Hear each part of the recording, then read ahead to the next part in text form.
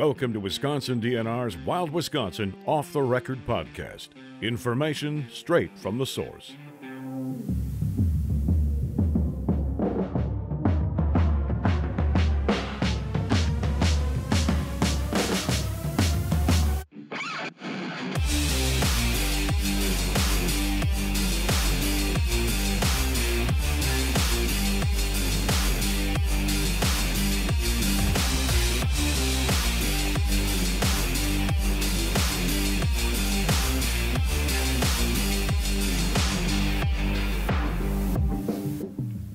Welcome to another episode of the Wisconsin DNR Wild Wisconsin Off the Record podcast.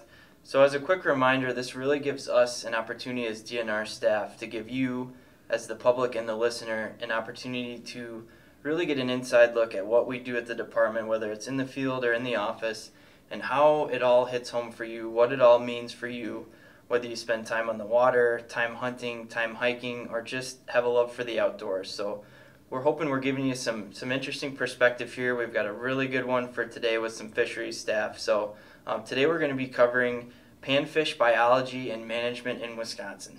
Obviously, panfish is like Packers, cheese, fish fry. It's up there. So very popular topic here. So I think this is going to be a good one. So we've got Zach Feiner, who is a DNR fisheries research scientist, Max Wolter, who is a DNR fisheries biologist for Sawyer County, and Alex Latzka, who is a fisheries systems biologist. You're going to have to explain that because I have no idea what that means.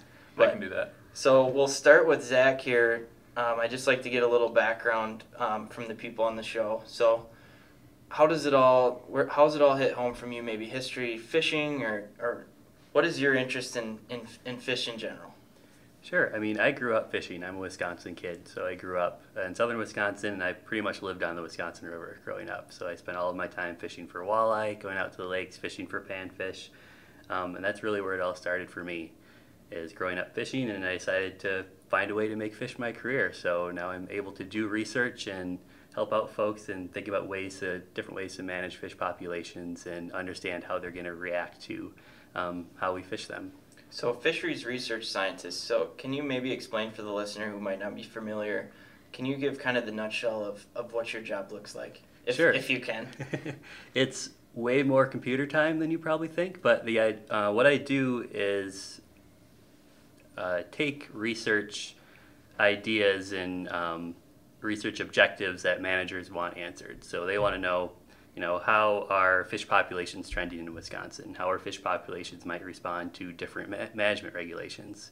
And I can take data and do some analysis and come up with answers to those questions. And then I can find ways to bring those back to managers and give them suggestions or let them work with them to come up with suggestions for how to change regulations, for example, or what to expect in the future when it comes to how our fish populations might look.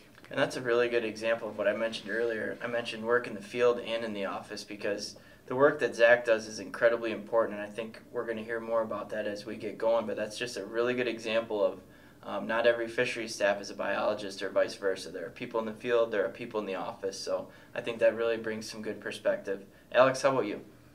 Yeah, so my background also heavily into fish. I actually grew up in Massachusetts, but my mom is from De Pere, my dad's from Minnesota, so a lot of roots in the Midwest. Most of that fishing was in Leech Lake in Minnesota, kind of grew up there. That's where I got into it. Started with perch fishing, and then kind of worked my way up the food web up to, at least in that system, it was all pike fishing. And then I kind of transferred that back home to Massachusetts, a lot of bass fishing, other pan fishing. And just like Zach, I kind of wanted to make fish my career, so got into natural resources, conservation sorts of ideas, and then into fisheries management. And I do just like Zach, have a background in research, and I still use that in a lot of my work today. So the job, you mentioned fisheries systems biologist. What does that actually mean?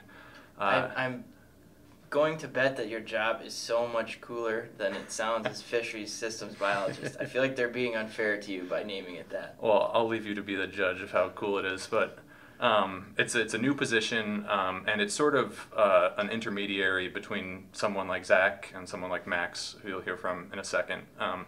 Part of my job is being a liaison between our research bureau and our researchers and our managers, so a lot of it will be helping make sure that the newest research, newest available data and science we're using in the best ways that we can on the management front. And then that also ties into how we monitor fisheries. We do a lot of monitoring of our fisheries in the field that's not just geared towards research. It's trying to take the pulse of the population, figure out what's trending in different ways and how we can manage against those trends. So half of my job is on this monitoring front and making sure that we're monitoring lakes and rivers across the state appropriately given our major concerns at that time. Max, how about you? Yeah, so I'm Max Wolter. I am the fisheries biologist up in Hayward. So I'm the manager that Zach was talking about doing the research for. So I benefit from having eggheads like Zach and Alex doing a lot of the hardcore data work and setting us up to hopefully make good decisions in the field, whether that's setting regulations or determining where we need to stock. That's kind of more my job. So I have a set of lakes up in Hayward that we manage, and we manage for a whole bunch of different species up there, which is a lot of fun. I love working with muskies. And I really love working with panfish too, which is kind of what led me to being on the panfish management team, which Zach and Alex are as well. I grew up in Chippewa Falls, so I'm a Wisconsin kid, and I was really excited to have an opportunity to come work for the Wisconsin DNR on some of the lakes that I fished as a young person. So yeah, it's my job is as fun as it sounds like it is. As a field fisheries biologist, I get to be out there and see some really cool stuff. But I think it's perfect for the podcast because it sounds like we have a wide range of duties, so I think that'll be really, really interesting for the discussion.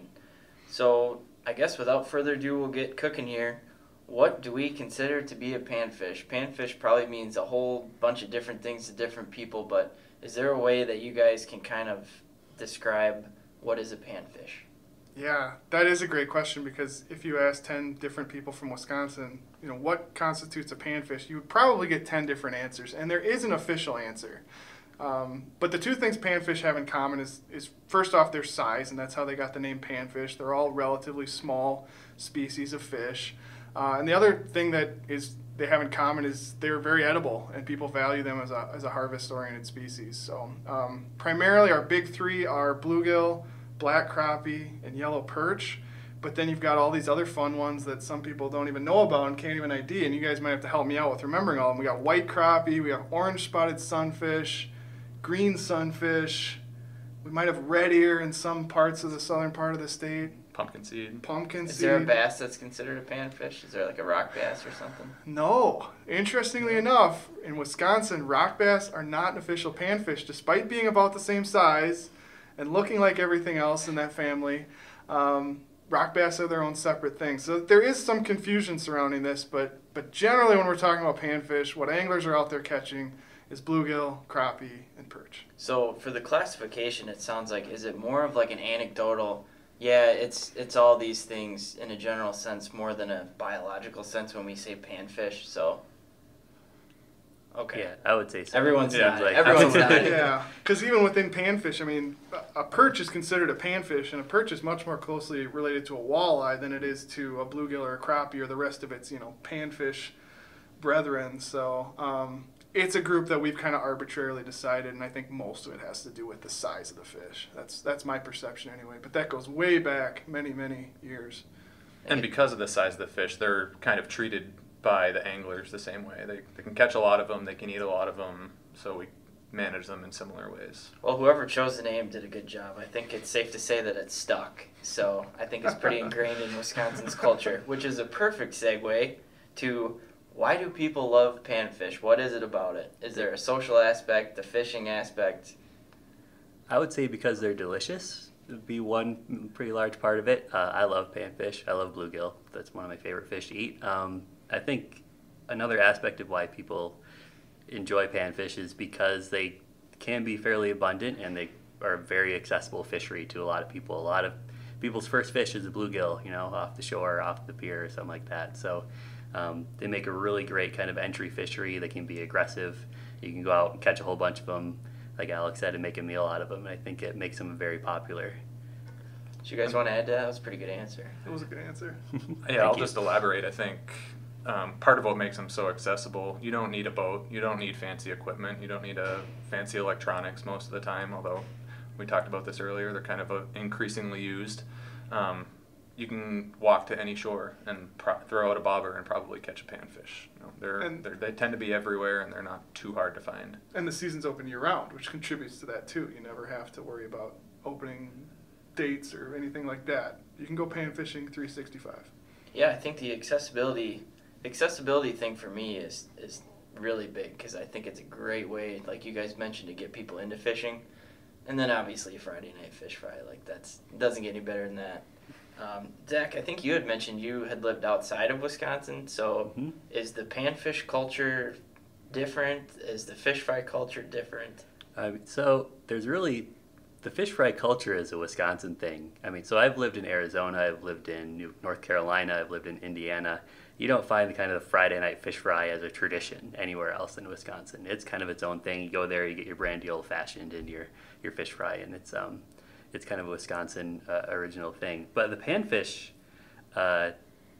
fishing is really, I think, kind of common to all states. Everywhere you go, people like to fish for perch, or they like to fish for different kinds of sunfish. You have different species in different states, and they might have different common names. Like we were talking, that you might get shell crackers and brim instead of red ear sunfish and bluegill down south. But people love to fish for them everywhere. They're, like we said, they're super accessible. You can go anywhere and probably catch a panfish if you want to. So we got the easy questions out of the way. Those were the softballs. I'm just tricking you guys into being on this podcast. But so what makes panfish management different from other species? Because you guys have mentioned that they're kind of everywhere and they're kind of so prolific in these systems. Is there something that makes managing the species different than, say, like a muskie or a walleye? I think the key difference has to do with that. It has to do with the numbers. So there's, population-wise, there's far more bluegill or perch in a system than there are walleye and than muskie, certainly. So that allows for there to be a lot more harvest, a lot higher catch rates. People catch a lot more of them. People eat a lot more of them, and the population generally can take that. It's resilient to that sort of harvest, whereas that might not be the case for all populations of walleye or muskie or any of those higher trophic level fisheries. So that's the key difference in management, or the one that's really obvious if you look at regulations. The bag limits are 25 or 10 instead of 1 or 3 or 5. Mm-hmm. One of the other really fundamental differences with managing panfish compared to a walleye or a muskie is, with walleye and muskie, we're always struggling to get enough of them out there. We want to make sure they're recruiting and having a good year class. You'll hear that all the time with walleye. We want to have a good year class, so we put a lot of them out there. With panfish, it's actually the opposite. You're trying to limit their recruitment, which is the number of new fish coming into the lake every year that have been born, reproduced. Because when they get super abundant, they don't grow very fast. And that's a problem that's fairly unique to panfish in Wisconsin. You're actually trying to limit the number of new fish coming into the system every year, as opposed to with muskies and walleye, where you're trying to maximize it. Can a lot of panfish in a system too affect the other species? Can they have negative effects there, or is it just kind of only limiting themselves in their size? Mostly themselves. If you have a really abundant panfish population, they're going to serve as prey for other species, and maybe it would create a bottleneck for something else. But typically they're hurting themselves more than anything else. I think that's been our most common observation. Yeah, I'd agree with that. I think when you think about kind of these overabundant panfish populations, you think about lots of small fish, and they're kind of limiting themselves, whereas they might serve as a really great forage base for predators. And they can have impacts kind of down the food web, which is some interesting stuff. So they might eat a lot of plankton that eat algae. So if they eat all the plankton, you might get actually more algae because you don't have all these plankton around to eat the algae. So you can have kind of these different effects on lower parts of the food web, but when you think about your game fish, I don't know that they are too sensitive to differences in panfish. And you mentioned too that kind of keeping an eye on the populations in these systems and trying to keep them under control. How do you guys keep an eye on the number? Like, obviously you're not going out and counting everyone, but are there tools that you guys have to kind of learn about how a system is looking population-wise? Yeah, there's a lot of tools. It starts with people like Max being the main tool. We have field biologists across the state and technicians across the state that are very good at their jobs. They work very hard and at certain times of the year have to work really long hours out in the field. So we have standardized protocols that we've set up over the years that are kind of organized to survey how the population is doing, whether it's going up or down, how it compares to other lakes, so that we can get these long-term records and we can compare from lake to lake. So we have parts of those surveys that are more geared towards assessing the panfish populations. Some of that is netting kind of in the late spring. We're talking about electrofishing in the fall. So these things would give us really good, in some cases do, and hopefully in the future will give us new information about panfish populations. What we get from that is kind of a relative number. So if I go out and I put a fike net in a lake, which is one of our main tools for surveying crappie. Can you explain a fike fike net? I'm gonna tell you about a fike Okay. net. So if you've ever seen a minnow trap, the ones that have kind of the cones that the fish swim into and they just can't figure out their way out. You know, there's nothing that entangles them or ensnares them. There's no bait or anything. Basically, it's just an angled net where they swim in and they're not quite smart enough to figure out how to get out. That's my best description of a fike net over just an audio format here. I'd love to be able to show you with my hands what I'm doing. He's doing a lot too. You're missing it. There's a lot of shapes and movements, but we set fike nets out, and they're really good at catching crappies. And every time we pull up a fike net, we count and we measure all those crappies.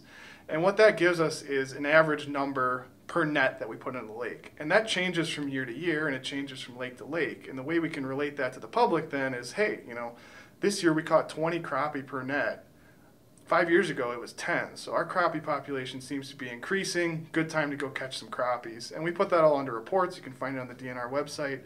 We have some other tools that we're working on to get that information out to people. And that'll help you find good fishing locations based on what we're seeing in our surveys. So what are you guys measuring when you pull up that net? Is it just the number of fish? Are you looking at length or? Yeah, number of fish is obviously a very common one. We do look at length. Sometimes we look at weight. With certain panfish species, you can look at the sex and the sex ratio. You can look at whether they've spawned or not yet. You can look at what they're eating. I mean, we tailor the question that we're trying to answer to whatever issues are going on in that lake. So, but there's a whole bunch of information we can take from fish. And the other big one we get a lot is age. And you guys as analysts work with that age data a lot, and that's really good information. You can learn a lot from knowing how old the fish are, and from a population knowing kind of how many fish of different ages are in a sample. You can figure out, you know, how fast are they growing. Do you have a lot of really old fish that are really small? Might mean your fish are not growing that well. You can figure out, you know, kind of what their mortality rates are. Is it really high or really low? Can you adjust fishing, for example? So you can, you know, from a few, I mean, I shouldn't say simple because they take time to do, but from a few measurements like number, length, weight, age, you can glean a lot of information from what that population is doing. And age is actually really interesting because if you're wondering how we get that, you take a piece off the fish. Sometimes it's a scale or sometimes it's a chunk of their spine, and then we look at it under a microscope and there's rings on there just like the rings on a tree. So it's not the number of spots on a crappie is the age, huh?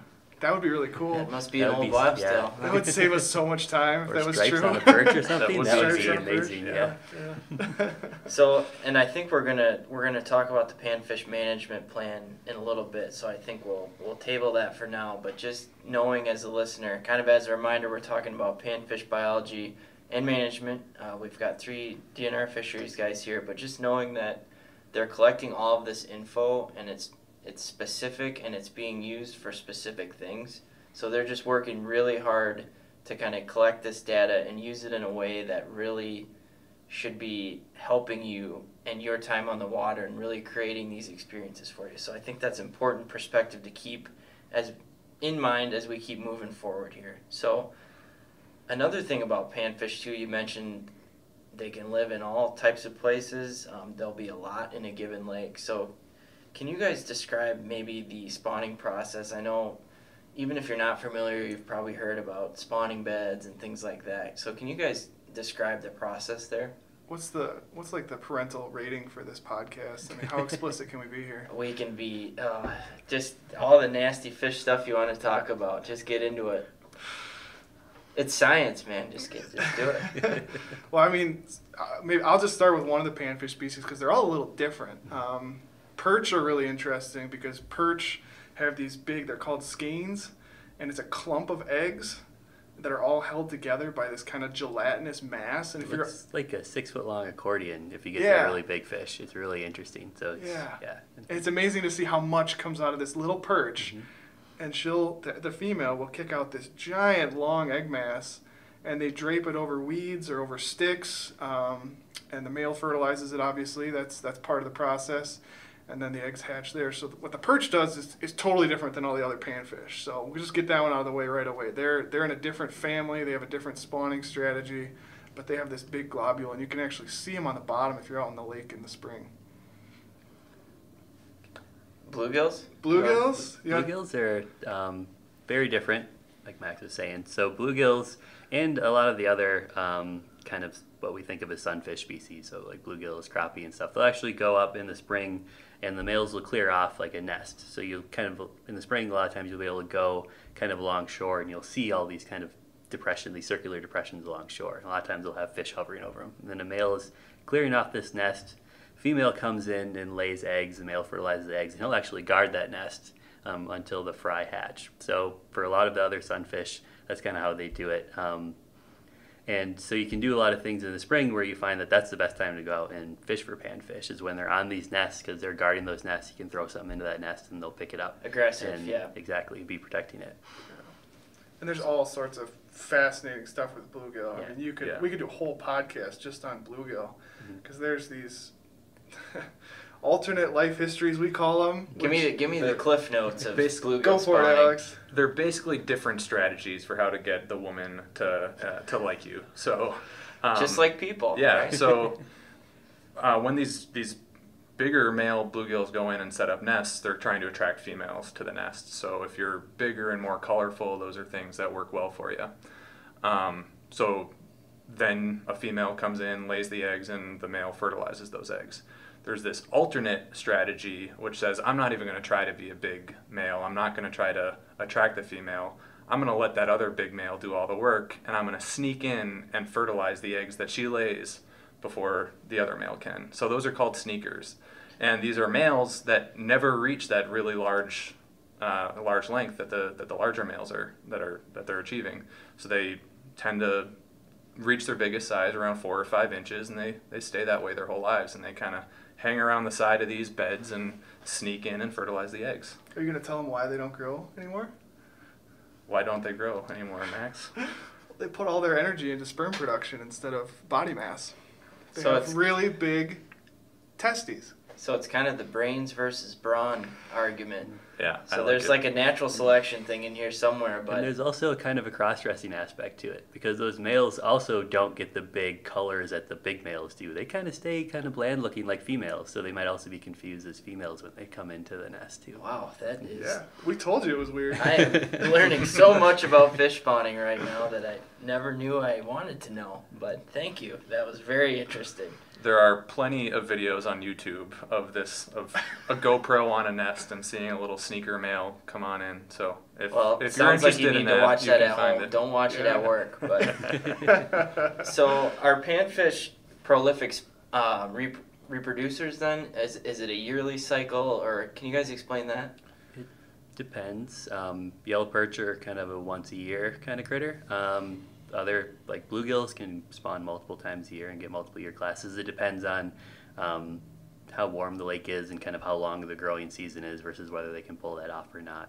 I'll let the folks from Wisconsin talk a little bit more about whether that happens up here, but Up north, they get one shot Yeah. typically, but yeah, in the southern part of the state, you'll see them. They'll stay on beds for quite a long time, and they may have a couple different clutches. I think is part of the term, right? yeah. And what time of year are they spawning? Did you say spring? Yeah, and it varies throughout the state. You know, down south, I'm sure May is probably a big time for bluegill. Yeah, late April into mid-May. Okay, and then up north for us, it's typically late May, June. It all is tripped by water temperature for the most part. So when you're talking about bluegill, it's around 70 degrees water temperature ballpark. Crappies are more in like the mid 50s, and perch are low to mid 50s typically. So then what kind of recruitment are they getting? Do you guys have a good feel for that as far as, say, X amount of eggs was... This may be too hard of a question that we might not even have the info on, but so X amount of eggs is laid. Do you guys have a feel for what % of those eggs laid end up being recruited in the population that first year, or?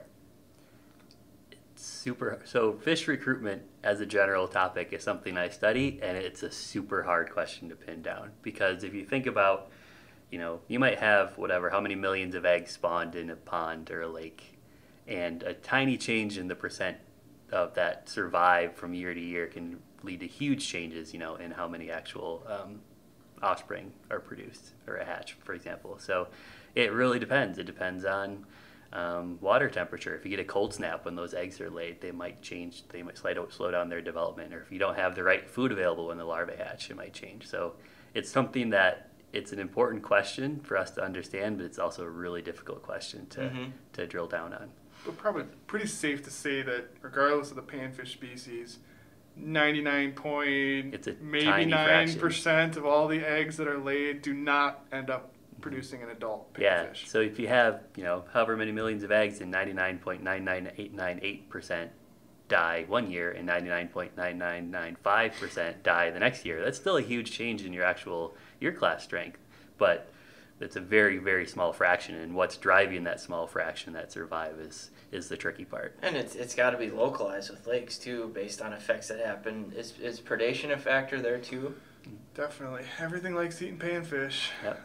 And even for adult panfish, mortality can be really high. And so mortality is our fisheries term for, the percentage that die every year. And there's a natural component of that. They're not immortal. They die of old age. There's diseases. They get eaten by something else. They hit their head on a dock really hard. I don't know. And then there's fishing mortality, which is how many people take home and eat. But it's not uncommon in a panfish population for 30 to 50% of all the adults to die in a given year. So mentioning the die of old age part, how fast do panfish grow, and do we have a feel for kind of how long that they live in a vacuum? That's a really good question. Well, we're gonna give you another amorphous fish biologist answer here, which is it depends. Yeah, it varies a lot. But a rule of thumb that I use up north quite a bit, where our growth is slower, it's faster in the southern part of the state, but up north it's about an inch a year. That's what you get. So if you're looking at a 10-inch bluegill, it probably took about 10 years for that fish to get to that size. And that seems to hold up fairly well for perch. Crappies a little bit faster, maybe 8 years to get to 10 inches. So you mentioned slower up north than in the south. Is there a reason for that? Is it water temp or? Yeah, it's primarily water temperature. Most of our panfish are warm water species. Yellow perch is a cool water species. So all that means is sort of what temperature do they grow most efficiently at. So warm water species tend to grow really fast in the south. There's also these are pretty productive lakes. There's lots of prey for them to eat. So it's a combination of having a lot to eat and having optimal water temperatures to grow really fast during the summers at least. They tend to put on a lot of weight during the summer and then kind of stop growing through the winter, then continue growing the next summer. That's really interesting because as an outsider looking in who knows very little about panfish biology, I would have just assumed that they grow a lot faster than that.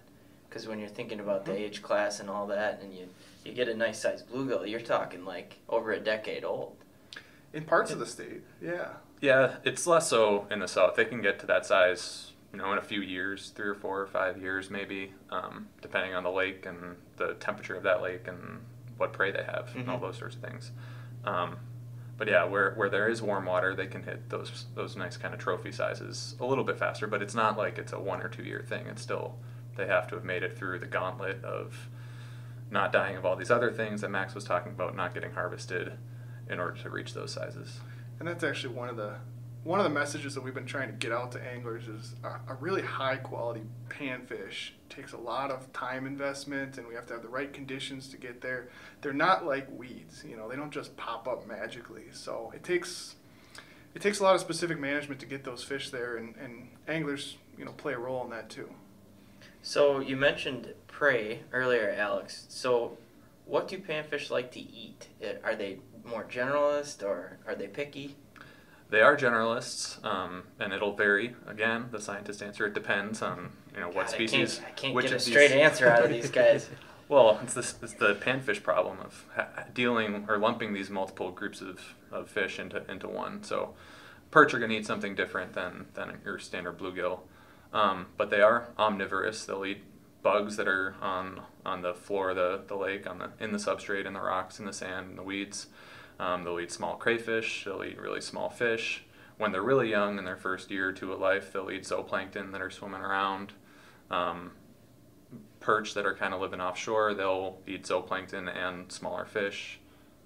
You guys have anything to add? I mean, they eat everything if it's small enough for them to eat it, basically. If it fits in their mouth, they'll try and eat it. Yeah, and I think that's right. And it's really kind of through their life things. Like Alex said, early in life it's zooplankton, and they'll kind of switch to insects, and then as they get big enough to start eating fish, they'll start to eat fish. Including their own kind. They will cannibalize Absolutely. too. Mm-hmm. So there's no honor among thieves. A big crappie will eat a little crappie. It happens all the time. I think you know someone. So I don't know if you guys can answer this one or not, but you always hear from people, to go back to the fish fry thing, it's like, well, I prefer bluegill over perch, or I prefer crappie over all of it. Does their diet affect how they taste? Because I think anyone that you would ask would probably say that they taste a bit different. Maybe some might be milder than others. So do you guys know if that may affect that? This sounds like Zach's next research project. Is a very interesting question. I was just going to say, yeah. I don't know. I think I'll send in my resume. You yeah, guys can. sounds good. Yeah, I'll bring you in. We can do some hook and line sampling. I'll maybe, test the fish. Yeah, right. I'm a scientist. So I'm sorry, I'm just giving you guys tough questions, but that's always something I've wondered. But it's interesting just because it sounds like they eat such a wide range of things that it may not be the case. But I guess we just don't know. You hear about a lot of anglers, and I don't know how much truth there is to this or not, but different times of the year that the fillet quality will be better. People tend to say if it comes out of cold water, it's going to be better quality than if it's caught out of warm water. My personal experience is if you deep fry it, it doesn't matter. But if you're doing something a little more, cuisine, maybe it does matter.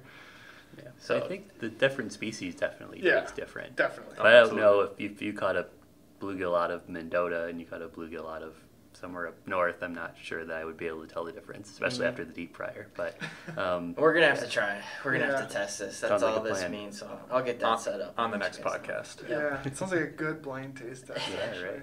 So on the other side of the prey question, so what is a panfish's main predators? Once again, panfish, super general.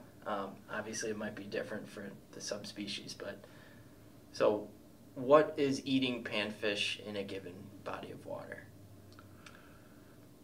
Again, it's kind of whatever. So a panfish will eat whatever can fit in its mouth, and if a panfish can fit in something's mouth, they might try to eat it, provided that they kind of use the same habitat. I'd say the main predator is probably humans. We consume a lot of panfish. But within the lake, certainly anything bigger. So a lot of largemouth bass will eat small panfish. Your walleye, northern pike, and muskie are all going to be eating perch. That being said, I think all of our panfish tend to have pretty strong spines on their dorsal fins, the fin on top, and their pectoral fins, the fins that are kind of right below their gills. And yeah, those provide a pretty good defense mechanism. So they tend not to be the preferred prey of most of those predator species. If there's a lot of them and they're sharing the habitat with the predator, yeah, they're going to get eaten. But they're not as easy to eat as a shiner or a sucker or something that's more soft-bodied and a little bit more easy for a predator to take down. So something we see with wildlife species too is that predation can really be a good thing for an ecosystem. So can you guys talk about maybe why predation could be a positive for some of these systems, or is that the case? Yeah, that's huge for me as a manager and trying to deliver high quality pan fishing opportunities. Is you have to have a really abundant predator population to keep that panfish recruitment in check, which I talked about earlier. You don't want them just reproducing like crazy and filling the lake with millions and millions and millions of little panfish. You want a predator that's keeping that clamp down so that you're just having a few of those panfish get through, and when you have a lower density, they're going to grow faster and get to that bigger size. So it's not at all a coincidence that many of our best walleye lakes in northern Wisconsin are also the lakes that are going to have the biggest crappie, the biggest bluegill, the biggest perch. So that's definitely a management strategy, and the trick there is you have to find a balance. If you want to have a lot of predators in the lake, that means you have to make sure that they're not getting over-harvested either. And people really like eating walleye, too. I don't know if you knew that, Sawyer. Have you ever heard that? One or two people have mentioned that in passing to me, but Yeah, so whether it's walleye or bass or any of the other predators, it's actually a strategy to, keep more predators out there, which means, anglers can't take as many home to deliver better pan fishing. So there's definitely some trade-offs in the management there. So kind of staying in that vein of keeping your manager hat on, does Wisconsin have a panfish management plan other than like the survey work, which, as I understand it, feeds up into kind of a larger strategy? Yeah, no, that's a great question. We do, although we spent a long time not having one. Panfish, for the longest time in this state, were super important to everybody. Everybody loved catching them. Everybody harvested them, all this stuff, but we never actually had a plan that said, what's our strategy here? What are we trying to do? What are we trying to deliver for people? So over the last 5 years, basically, we've been going through the process of developing a plan.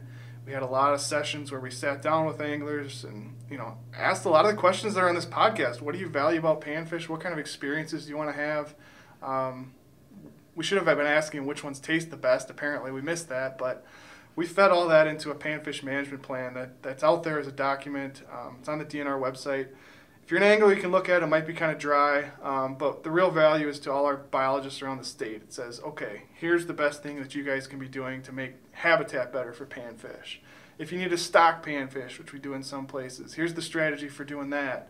It incorporates that predator stuff that I was just talking about a moment ago. So we do have this kind of guidance document that brings it all together and puts more of a statewide focus on delivering more panfish quality. And anglers have been asking for that for a while. It's such a popular fish. We should have had this plan sooner, but we're happy to have it now, and we're moving forward on trying to knock off some of the things that are in that plan. So not to go too far off the rails here, but something I usually like to ask the biologists that we have on is maybe just briefly describe the intersection of social and science. So working with the public and what they may want and kind of finding that intersection with what science tells us. So can you guys talk about kind of how we juggle those things, and maybe it's in the panfish management plan with some of the questions that we ask, but can you guys maybe talk about that a little bit?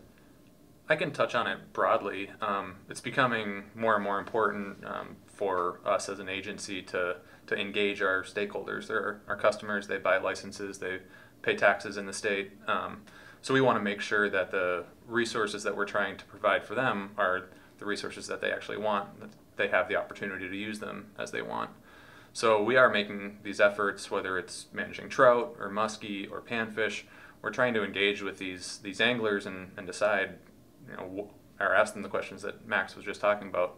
What do you want out of this fishery? Which direction do you want us to take it in? And then our job is to figure out how to get there. So we do that through research, we do that through our monitoring, and have to come up with strategies that sort of link the objectives that we want to meet for our customers, for the public, with the best information that we have available. So one of the examples that I use for that is, marrying the biology with the social desires that people have. And so if we had a lake in northern Wisconsin, and there's a bunch of people that lived on it, and they all went to Florida on vacation and caught tarpon, and they thought tarpon were just the coolest thing ever. And they came back from vacation and came to my office and said, we want to manage this lake for tarpon. Well, that's definitely not in line with the biology of that lake. I mean, it's not saltwater, for starters. We'll just end it right there. So that's kind of an extreme example where the public might want something that the lake can't deliver. And then there's the other side of things, which is the lake might be able to deliver something that the public doesn't want. And what I would say there is I'm a fish nerd, so I'm really into bowfin or dogfish. I like catching them. And I can recognize a lake that has great dogfish habitat. And I could manage for that, but the public doesn't really want me to. So there aren't a lot of bowfin fans out there. So we got to find these management goals where the biology and the social desires intersect. And certainly that's pretty easy with panfish because everybody wants them.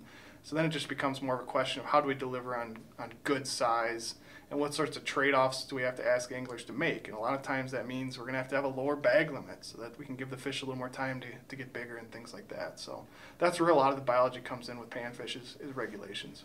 And then the other constraint, so one constraint on what we can do is the biology, kind of deliver it, but there's also legal and ethical constraints. So invasive species, the tarpon example, we couldn't bring in a fish from out of state if it's not native to this area because there are regulations and laws that say we can't. So there are lots of other things that kind of come into play, and those are all within that social science world, but they're not necessarily coming from the customers, from the anglers. Mm-hmm. So it's kind of managing expectations and finding where that meets with what you guys are learning day to day, doing the surveys and learning all these things. So I think that's really interesting for people to hear. So I think you hear people that may feel that their voice isn't being heard or things like that, but there are so many opportunities for public feedback, all these management plans and things like that.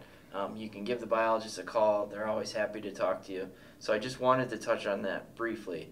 But Max, something you mentioned with the habitat management plan was kind of giving the county biologists and the folks in the office a roadmap for what they can do to manage the species. So obviously that can include habitat. So can you guys maybe talk about what kind of habitats panfish need, maybe even by season? Once again, super general. Yeah. But maybe we pick one species. Why don't we pick bluegill? Yeah. Well, that might make it easier. Yeah. Or harder. The easy one. Bluegill, no, that's a good one. Yeah. Yeah, the habitat conversation's so interesting, and for quite a long time, the focus within DNR and what we were working on with all our partners was fish cribs. We're gonna put fish cribs out there, and fish cribs are kind of cool. They have a purpose. In my eyes, as a biologist, their biggest purpose is attracting fish and creating a good spot to go fishing, but it doesn't necessarily fill a critical need for the fish's habitat. Typically, what we see for bluegill and most of our panfish species is weeds, wood. Those are the two big ones. If there's wood in the water on the shoreline, perch spawn on it. Young panfish like bluegill and crappies will spend time in them. Aquatic plants are really big, and we've seen situations where if you lose all the aquatic plants, that can be really hard on panfish. So those are the two biggest ones from my perspective. So is that a concealment thing then, do you think, as far as why they kind of gravitate towards those areas? It's different things at different times. So a lot of it is substrate to lay eggs on. So that's very early life history. But then once you have fish that are hatched or growing, then yeah, it's basically concealment from predators, and that's going to determine how many are going to make it to adulthood, how many are going to recruit to be adults. And food. There's food on the plants. They'll pick little bugs off the wood, things like that. So there's a food source for them that's kind of built into that habitat.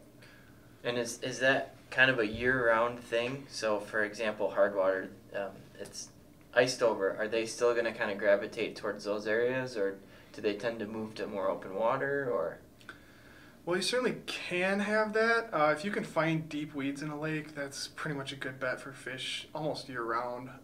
So if you're out, if you're an angler, that's what you should be looking for. So when you say deep weeds, can you explain that a little more? Sure, yeah. So, weeds grow really thick in the shallows. But when you're talking about winter, that area is under ice or there's not very much water there. So you got to have a little more depth for those fish. So I would say for panfish, 3 or 4 feet is kind of the minimum water depth underneath the ice. And then if you keep going out deeper and you continue to find weeds, you'll probably continue to find fish there. But the other thing we see a lot in the winter, and this is super common with perch, is they like these big mud flats. And they just roam around in these mud flats because there's bugs down in the mud, and that's what they're looking for. So mud is kind of a habitat too, I guess. Yeah, it holds the food. And I think the important thing to think about habitat when you think about lakes and people that go in and want to, spray to kill weeds, or they want to pull out any tree that falls into the lake. Like, that's habitat. And a lot of times if you remove that habitat, you don't have anywhere for those little fish to hide from predators. You don't have as much food production for those little fish, and you can be really hard on your panfish population. So sometimes adding in or leaving those trees that fall in, or letting those some places with vegetation grow in, can be really beneficial for your fish populations. Really good example of aesthetics not necessarily being for the best if you live on a lake or something like that. Think of the fish. My God, think of the fish. Yeah, or reframe your aesthetic of, what is beautiful. Yeah, exactly. The wild shoreline is pretty nice looking once you kind of get used to it and know that that's serving an important ecological function. Just imagine what's under the water too. Yeah. Mm-hmm. So obviously tons of bodies of water in the state. So you guys can't be everywhere, but are there ways you mentioned kind of the habitat that they prefer. Are there ways that DNR staff and often volunteers can kind of tweak habitat and create habitat for fish? You mentioned the cribs briefly, but are there other things that you guys are doing on the landscape? Yeah, one of the other big ones that we started pushing lately is restoring that shoreline wood. So we call them fish sticks commonly. Sometimes you hear them called tree drops. And basically what we're doing is we're artificially putting more wood into the water, just like if the tree had fallen in naturally. And sometimes that means bringing a tree in from somewhere else, like a county forest. Sometimes we are dropping them right off the shoreline, but that addresses a habitat that is really deficient in a lot of our lakes. So that's been a big push. And then obviously with aquatic plants, there's so many issues with invasive species and things like that. We're just trying to keep panfish in the conversation as we're trying to manage aquatic plants and make sure they have the plants they need for their life cycles as well. Mm-hmm. And something we talked about briefly earlier was that kind of you guys sharing that humans are often the biggest predators of panfish. So how does harvest affect the quality of maybe a panfish system, say in a given body of water?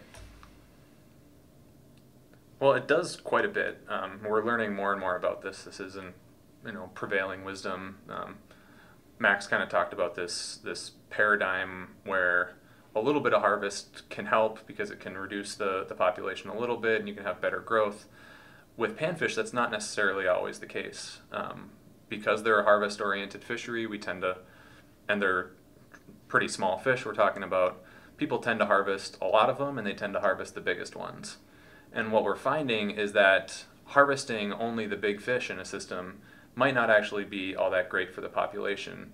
And that gets back to basically the genetics of the population. So there's some fish that have the genes that are going to allow them to grow really fast and achieve those large sizes.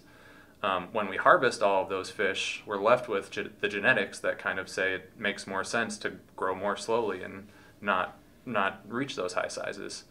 So sometimes in panfish populations, if we have a lot of small bluegills in a lake, it's not just because they're stunted or there's too many. It might be that we just don't have those fast-growing, large individuals anymore. So there can be benefits to reducing harvest in some systems. So reducing harvest, do we have any tools in the toolbox? So probably regulations is the clear one. So do we use regulations then to kind of control how that all works? Yeah, regulations are definitely the most direct tool, and they are one we use pretty often. There's thousands of lakes in Wisconsin that we're managing. There are only a little over 200 that have a more restrictive panfish limit than kind of our general statewide limit, which is 25 per day. So we do this in some places. A majority of waters still have that statewide limit. So we're kind of working on developing limits that anglers will accept, that they like, they think it's a good thing for the lake, that are going to deliver a higher quality panfish population. So we have kind of an ongoing project looking at that. But the other thing we do is just educating people, and this podcast is kind of a way to do that, and we have other tools too. But we let people know that they're not weeds. You can't just harvest them at free will forever and expect to continue to have big panfish out there in the lake. So a lot of it's just changing people's perceptions. Can you guys talk about, is there anything new maybe we're working on the regulation side of things, anything new that we're testing out to maybe learn more and learn how we can better kind of use that tool? Yeah, we have a project that's going on throughout the state where we took about 100 lakes. We worked with anglers to select these lakes too. That's an important thing to mention. This wasn't just the DNR imposing our will. We went to anglers and said, hey, where are panfish not doing very well, or we think they could be doing better? We came up with these 100 lakes. We put lower bag limits on them, and we're monitoring that to see if it delivers increases in size, which is kind of our expectation. So that project started in 2016, and we're going to be doing our first evaluation in a couple of years. And what we learned from that is going to kind of set the tone for what we want to do in the rest of the state. And again, we'll continue to work with anglers and the Conservation Congress and all our partners on that and say, hey, look, when we lowered the bag limit on these lakes, this is the result we got. Do you want to do this other places? Do you want to, continue to take kind of a hands-off approach with panfish? We're gonna really take our lead from the anglers on this, but we are doing some kind of proactive things to better understand regulations and their effect on panfish. So that's going to be an interesting one for people to keep an eye on, and just another kind of example of how you can get involved and kind of help steer the boat, pun intended, kind of in the future of Wisconsin's fisheries. God, that was lame. I already regret saying that. I'm sorry. It's on the permanent record now. Yeah. So we have covered a lot. I think this has been an excellent conversation. I think the mix of your guys' duties and backgrounds has really lent itself well to what we covered. So one thing I like to do before we wrap up, is there one thing you could tell someone either about the work that you're doing or Panfish in Wisconsin? Maybe you get one opportunity, you got them in the elevator. What would you tell them? Well, I get to go first? Okay. I think I would just like to put out a promo for Panfish. I think they're one of my favorite things to fish for. And I think there are a lot of ways where we're trying to improve their quality. I'm fairly new to the DNR, so I'm really impressed with the work that these guys have been doing. I'm excited to keep working with them on what they're trying to do to improve Panfish. But you know what? They're accessible. They're delicious. I think you should get out there, get involved, catch a few and see what you think. Well said. I'll kind of add on to the same thing. Zach started off this whole podcast by saying he got into fishing via Panfish. That was the first thing he did. And I think it's really important for us as a state to have engaged anglers, people who love to fish. That's a huge part of our culture. Panfish are the way to do that. Take your kids out, find a Saturday afternoon and a couple small rods and some bobbers. Kids will love it. It's great. So use the Panfish. There's a ton of them out there, and get the kids involved. Yeah, I think that's awesome, and I would echo that. We ask a lot of panfish, from being the first fish we catch to being the most abundant fish that's harvested in the state by far. Like, it's not even close. There's way more panfish harvested, and that's great, and we can continue to have that resource. It's a sustainable thing. But we also want to ask people to kind of, learn about panfish. Thanks for listening to the podcast, and reframe how you think about them, because we think panfishing can only continue getting better in Wisconsin as people understand more about these fish, and as we in the DNR, research and learn more about them. So, go panfish. Now I regret saying that, sir. Do we each get a mulligan? No, unfortunately not. I guess the only thing I would add is, as a member of I'm going to put my general public hat on for a second, and just, I don't know why this is, but my assumption, it just seems, would be panfish, in my mind and in other people's minds, are just so common that it seems like something that isn't hardly even managed. You kind of think of it almost like a squirrel, like nothing against squirrels, but you just see squirrels all the time. So it's really interesting to hear from you guys that all this management and all this work is going into the species, because you don't think about that a lot of the time. When you're catching panfish, you're going fishing and things like that. So that's interesting from my end of things. But does anyone have any closing thoughts before we wrap up? We have covered a lot. Yeah, we have. We appreciate the opportunity. Panfish team's going to be here. We're going to continue to work on some of these questions with some of these bright researchers, and we'll try and push some of the interesting results out to people, because we find that despite everybody seeing panfish, just like the squirrels in their lawn, a lot of people don't understand a lot about them. I'm guessing most of the listeners didn't know about sneaker bluegill until Alex brought that into their life. The more you know. Yeah, so keep learning, keep enjoying the outdoors. Well, thanks for joining us. This was a great one. I look forward to doing more with these guys. So as a reminder, you can find this podcast and all the other episodes at dnr.wi.gov, keywords Wild Wisconsin, or on our YouTube channel, WIDNR TV, or our iTunes or Stitcher channels. You can search Wild Wisconsin Off the Record. That is a mouthful. And remember to check out our Facebook, Instagram, Twitter pages. We mentioned how accessible pan fishing is. We want to see your pictures. We want to hear your stories. We want to see your videos. So please share them with us. You can find all of our social media pages at keyword connect. So other than that, thanks for listening to another episode of the Wild Wisconsin Off the Record podcast, and we will see you next time.